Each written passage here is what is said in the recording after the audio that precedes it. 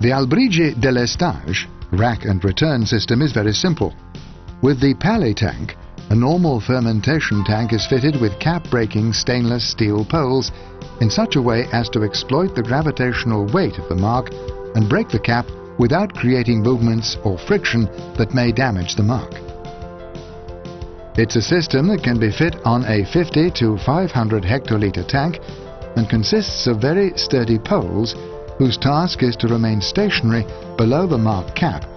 which is surfacing in such a way that on extracting the must from below and allowing the cap to descend naturally and slowly through the poles, the cap is broken in a simple, natural manner without using violent or cutting mechanisms.